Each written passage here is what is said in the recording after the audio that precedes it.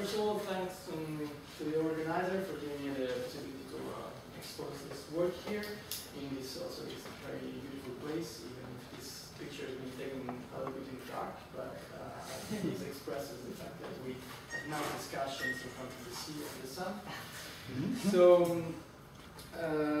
we heard a lot about Hund's coupling, and here we call it, we highlight this Janus, this Janus effect. So why we call it Janus? Because Janus was some god from Roman mythology who is actually a very complicated god, as is always depicted with two faces, so looking in opposite directions. So Hund's coupling, we'll see in metals and in strongly correlated metals, has mainly two big effects which work sometimes one against each other. So that's what we know, of course, about Hund's rules in atoms, and we've seen a lot of talking about Hund's rules in insulators. And of course, it's the way we do the aufbau of the atoms, and mainly we have to retain the fact that the total spin wants to be maximized, so it spins of the electrons on the same atom needs to be mainly aligned. But what happens in metals and in strongly correlated metals? Well, it's much less clear, and of course these effects become very relevant when we go to the strongly correlated regime or the moderated to strongly correlated regime, because that's where atomic physics gets into play in the delocalized metals. So we model, this is a model study, and we mainly focus on the multi-band Hubbard model, which is characterized by this term of hopping of the different on different channels, so on different orbitals related by M. They can also have some crystal field splitting, which in the beginning we will keep to 0, so we'll have like degenerate bands. And of course, this is all these terms are the interaction terms in which we have intra-orbital repulsion, interorbital repulsion. I don't know if you can see the point anymore. And this is the Hund's tendency of aligning the spins. The log-Coulomb interaction is different, so depending on the electrons occupying the same or different orbitals and on the neutral spin direction. The Hund's coupling J is a measure of this difference, as I say, and we want to understand how it changes the correlation strength, so the metallicity properties of the system. And the difficulty lies in dealing with the localized, so the atomic physics and the kinetic nature of electrons networking. And we will use mainly dynamical nature theory, which does that pretty well. Quick question, do you have interorbital hopping? No. Only in this model, it's just the degenerate bands and the hopping is diagonal. So I will also use some results of this slave spin mean field, which is a cheaper method, very good for multi-orbital systems, and all these results have been backed up quantitatively by dynamical field theory, but these are smoother and nicer. So we will focus on the quasi-particle renormalization factors, OT, which is the quantity who measures the renormalization of the metallicity properties due to correlations. And it starts from 1 for a non-interacting system, and the reduction signals the renormalization of the mass and enhanced scatterings, typically of the renormalized. So let's say the lowering of the coherence temperature of the Fermi liquid when it's strongly renormalized. This vanishing signals a Mach transition. So when it goes to 0, it signals a Mach transition. This is first results for the simple case of a two-band model, in which we have, we expect Mach transition for every integer filling. So we will have a Mach transition where we have 2 electrons in 2 bands, and when you have 1 electron or 3 electrons in 2 bands. So in the half-field case, you see that the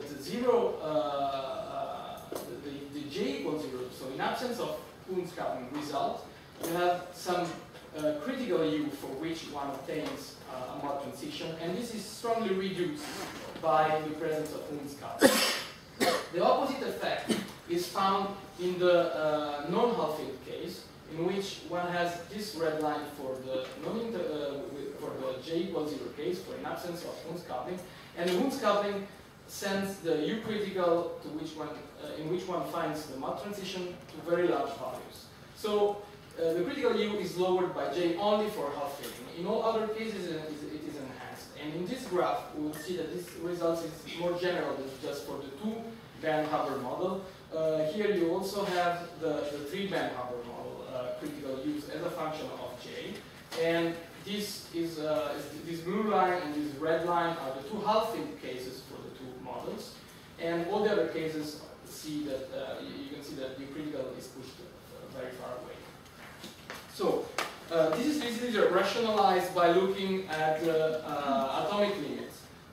So here is the easy one for the 2-band Hubbard model. For the 3-band Hubbard model is a little bit more complicated, but still the effect is very simple. The Hund's coupling splits the multiplets, and so the mod gap, which the excitation spectrum of a mod insulator can be thought as a broadened version of the atomic excitation spectrum. So the mod gap can be evaluated by seeing what's the energy cost in adding 1 electron, so going from the ground state of the multiplet in which the ground state is to the n+1 sector or to the n-1 sector. So one has to add 1 electron or remove 1 electron. And it's easy to see that the effect of Hund's coupling in the case in which the ground state is in the Hall field sector is to enhance these distances. So the mod gap is enhanced, and correspondingly the critical U needed for going to the mod state is reduced because you need less Coulomb energy because this is enhanced by J. The opposite case, so this at Hall filling, this is what happens. The opposite case happens when you are like in the non-Hall field case, so like in the N1, the ground state lies in the n=1 sector. The excitation energy is reduced because you want to go to this n=2 sector, and J lowers the ground state in this sector. So overall, the mod gap is reduced by J. The situation is inverted, and so you need a larger U for the mod transition to happen. So your critical U increases. So this is easily rationalized by this simple atomic limit argument. And if you plot the same graph I showed you about just as a function of the Hund's coupling strength, before it was the ratio J over U that was plotting, well, you see that the asymptotics are correctly captured by these estimates of the mod gap I gave you here, based on the atomic limits. Now, what's the other phase of the Janus drug, Hund's coupling? Well, the other phase is a dynamical effect, which is captured by the MFT, and it's the lowering of the coherence temperature of the renormalized method. So the more the Hund's coupling is strong, the more the coherence temperature of correlated metal is lowered. And this is captured by the MFT, and it can be translated in a Hund temperature language, and is connected with the reduction of the ground state degeneracy. So orbital fluctuation help the screening, and when you form a big spin, thanks to the Hund's coupling, by aligning the spins, that big spin is more difficult to screen. So the coherence, the Gondo temperature, and the coherence temperature of the Fermi liquid are lowered. All this is also backed up by some energy calculation. So now, if we put this effect is of course valid for all fillings other than just 1 electron or 1 hole, because in that case you have no spins to be aligned, so you have no enhancement of this effect, the screening effects that you need to screen the local electrons. So if we put these 2 phases together, we will see that we have different cases. When you have only 1 electron or 1 hole, I just told you that this lowering of coherence temperature is absent. So we only have the enhancement of U critical. So this big arrow shows that only the U critical is pushed to high correlations. And so the Hund's coupling has mainly a decorrelating effect. there's only the reduction of the mud gap that I showed you. On the contrary, in the half-filled case, we have the two effects. So the mud gap, as I told you, this is the only case in which the mud gap is enhanced. And moreover, the temperature, the coherence temperature is suppressed. So the two effects collaborate. And we have a strong prevalence of the mud insulating state. So the U critical is pushed down from the Hund's coupling. Then there is a very interesting case, which is all other cases. So in the three band model, we only are left with n equal 2 or 4. But if you go to more orbitals, there will be more of these non-half-filled, non-single filled cases. And in this case, the two effects have opposite, the two phases of the Hund's coupling have opposite effects, so they compete. And we have both the enhancement of the U critical, so the mud insulator is pushed far away, but also we have the reduction of the coherence temperature. This is very interesting because it's a new effect, and it's a way of having strong correlations far from a mud insulator. So these three effects go together to compose one global picture that gives us a rule of thumb for knowing what to expect from Hund's coupling in the different compounds based on the filling of the active orbitals. So this is summarized in this table, and so one sees that the first line is just one electron or one hole. The degeneracy of the atomic ground state is unaffected, so we have no lowering of coherence temperature, but the mud gap is reduced. So the correlations overall are diminished. And when the filling is single electron or single hole, we expect that the metallic behavior will be promoted by Hund's coupling. Vice versa happens in the half-filled case, in which both as I showed you, collaborate. So we expect that the mud insulating behavior is promoted, and the interesting case is all other fillings, non-half-filled, non-single filled, in which the two effects compete, and we have this sort of recipe for bad metallicity, because we have no fine-tuning. No fine-tuning is needed to have a very low coherence temperature, because there is no mud insulator ready to spoil your ferroliquid phase, but still this ferroliquid phase is very renormalized. So now, if we turn to the calculation, and this is the same model. This is just an intensity plot of the renormalization or the quasi-particle weight. So black is near to 1, and when you go to white, to lighter colors means more and more renormalization. And we try to place on this graph some oxides. We will see, all these oxides we put on this graph are cubic. And so they have simple structure in which there is no hybridization between the bands. And we have put them more or less where they Z measure the mass enhancement places them. So the filling is the nominal filling, and the mass enhancement is where they is the Z that is on this graph, is the third axis. And we find that the main trends found in these materials are correctly captured by our picture, because let's start for instance from strontium vanadate, which is a D1 metal, and also I have to mention that all these compounds have been also calculations of LG plus DMFT have been done for all these compounds, and they support our analysis very nicely. So strontium vanadate is a compound which is a pretty good metal, but this is because of J. It can be shown that if in the same calculation one put J to 0, one would obtain an insulator or almost an insulator, whereas in nature it's found as being a nice metal. For the D3 case, so in 3D transition metal oxides, the half-filled, the case in which the T2G bands are half-filled, well, there is no metallic oxide known to my knowledge, which is a 3D transition metal oxide half-filled. This is because of the Hund's coupling pushing the critical interaction strength for mud transition very down, very much down. So This is the situation for the half-field case.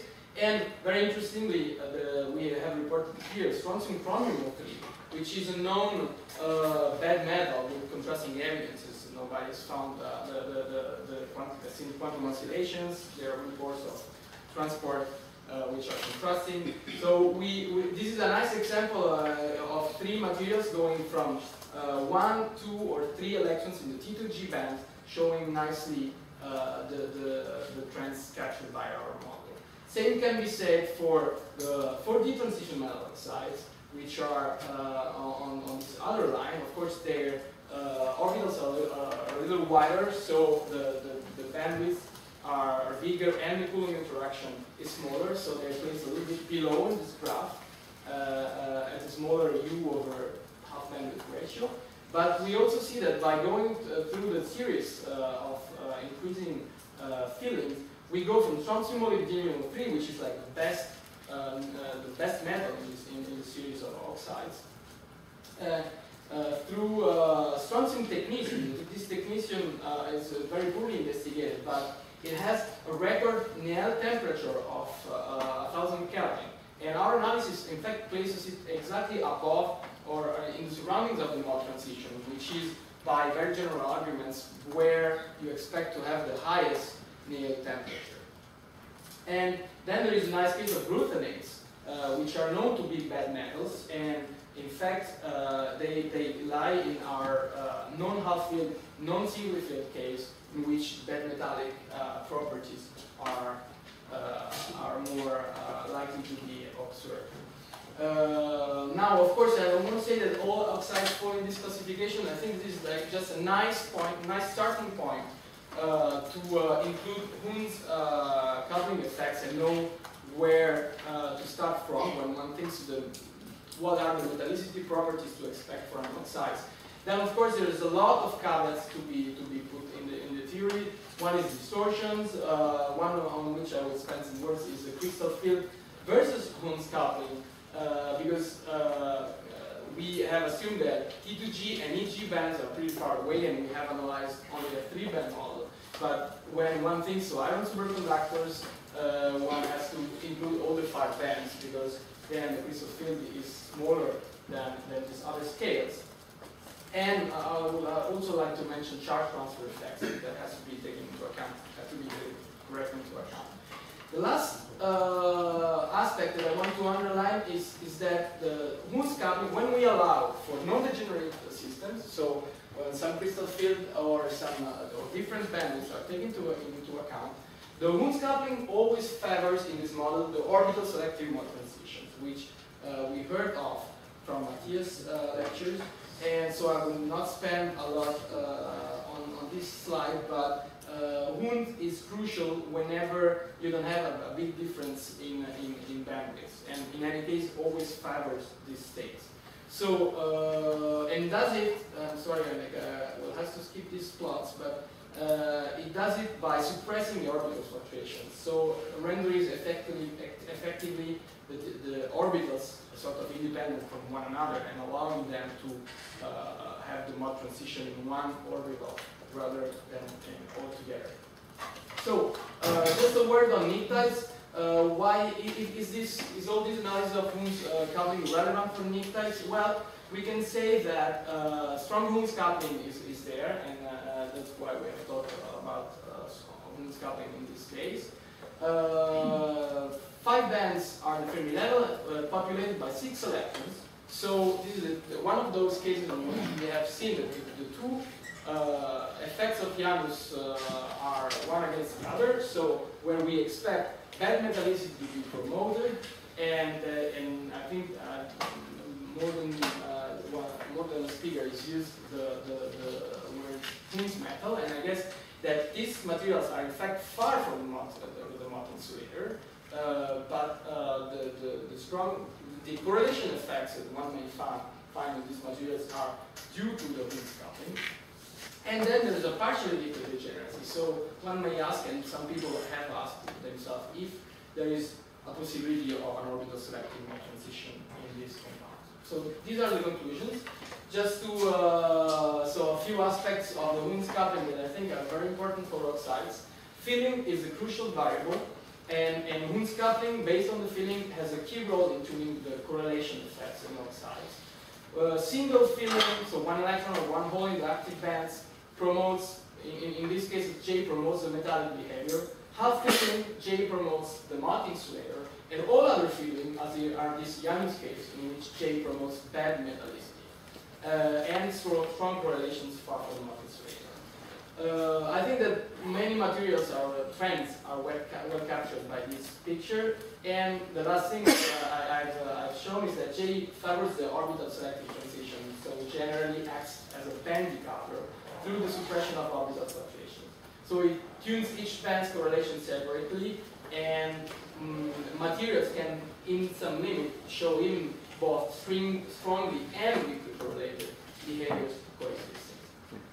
So I want to acknowledge a part of this work has been done with Yernem Mravlier, which is here somewhere, and so please ask him the nasty questions, the good questions to me, and Anton George. Thanks a lot for this. Thanks. Questions?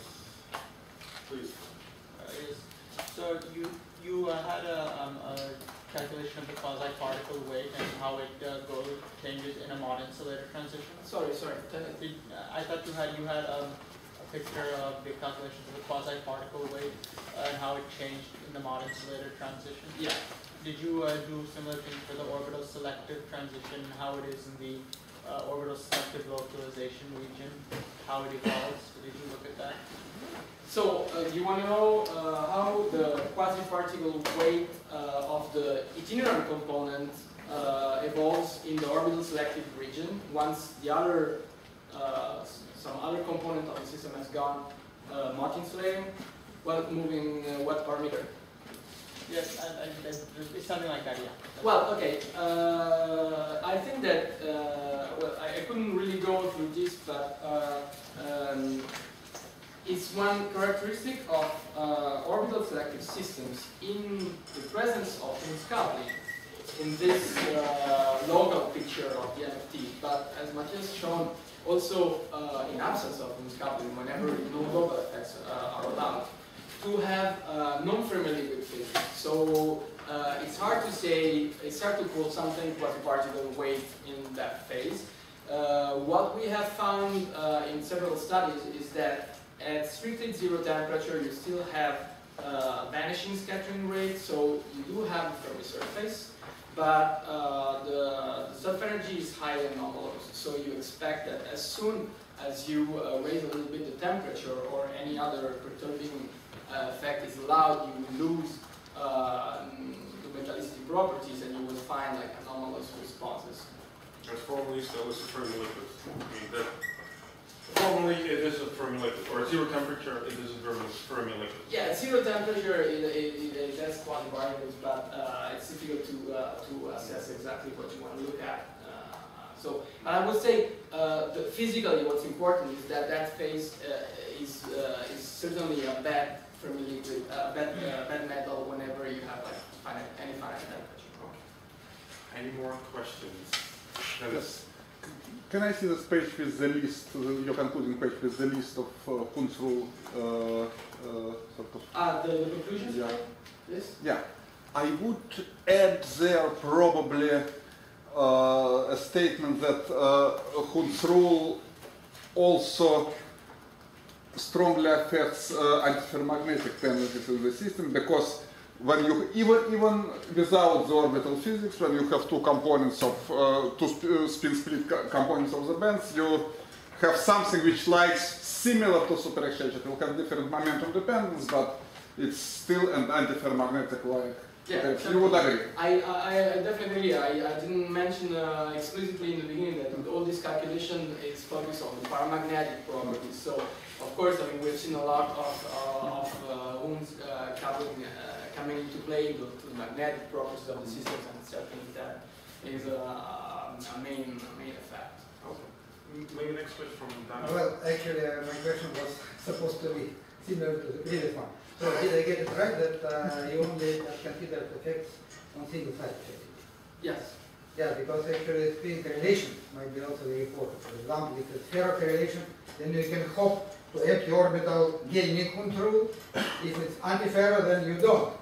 So in that sense, actually, whether you have, for example, that's important for, it's known to be important, for example, for metals later transitions like V2O3. If you change spin correlation in paramagnetic phase, then you also change effective value of U. Either it's U or it's U minus J Hund and so on. So can you actually take into account these kind of effects? Well, so to go beyond this single site study, there are several techniques.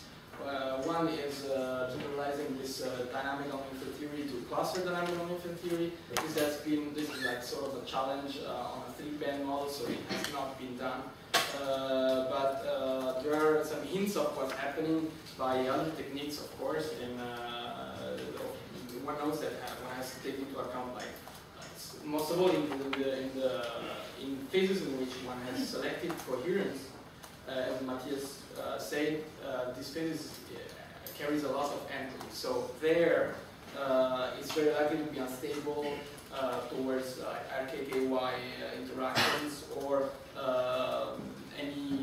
to generate physics like of the double exchange type. So of course with different magnetic correlations coming from virtual processes to the nearest neighbor. But actually, during the talk, I think there's this prediction or statement by Ole Gunnarsson, maybe already 10 or 15 years ago, that the effective U over W or of D, the U over bandwidth ratio, if you have one electron per side, for the mod transition, it changes with square root of n. Yes. Is that still relevant today? Well, this goes into a discussion of the critical view of the mod transition, and in these single site studies, one has always a coexistence zone around the mod transition. Because it's a first order transition. So